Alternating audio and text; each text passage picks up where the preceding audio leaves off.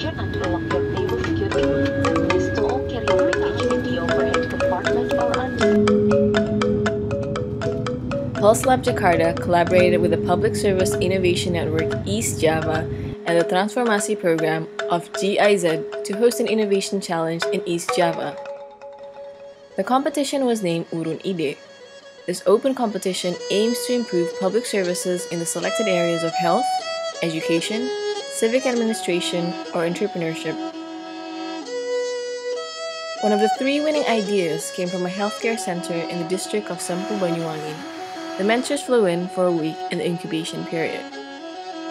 According to the proposed case, in 2015, there had been 567 cases of maternal death, where 23 of the cases happened in Banyuwangi District. The high rate of those deaths occurred due to several factors. First, lack of awareness of the existing high-risk pregnant women. Second, the heavy workload of midwives that prevents them to detect these high-risk women in rural areas. Lastly, the lack of knowledge of these pregnant women to routinely check their pregnancy.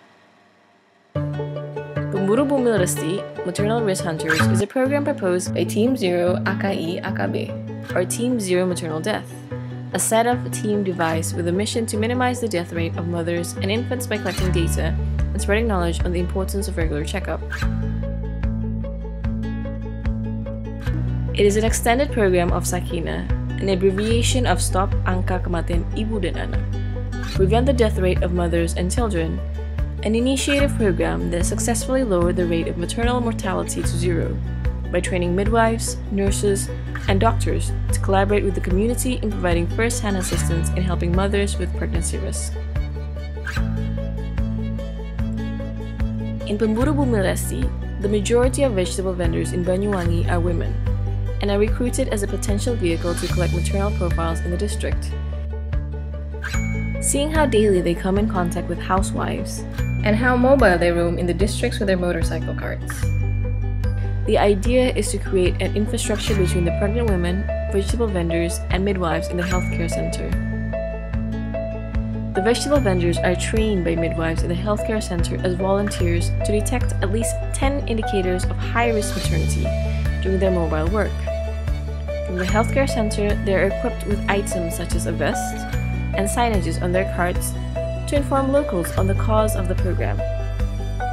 They are also sponsored with smartphones that will be part of the integration program to inform the midwives. These data would then be reported on the monitor of the healthcare center in Sempu and reported to the main office of the Health Service District, Dinas Kesehatan Kabupaten.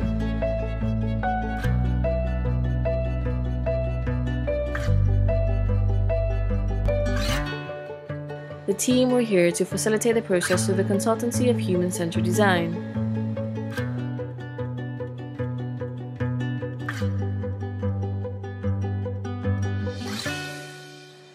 According to Dr. Rio Wiji Lestariono, the head of the District Healthcare of Banyuwangi, innovation should address 4 points.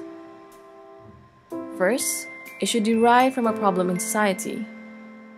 Second, it should be inexpensive. Third, it should be feasible. Fourth, it should leverage society. In a country with a rich and varied culture like Indonesia, understanding local context and procedure is key to improving innovation. The ethnographic study proved that innovation shouldn't be a fantastical development of pushing advanced technology, but a simple catalyst to empower human beings. In this case, empowering the women of Sempu. By understanding local sensibilities, nurturing their needs through education, and involving them to understand the value of collaborating together to fight an important issue is a main asset to the sustainability of the program. Just like the case of Sri, the feeling of empathizing as a mother and feeling responsible to her peers is a key advantage of the program.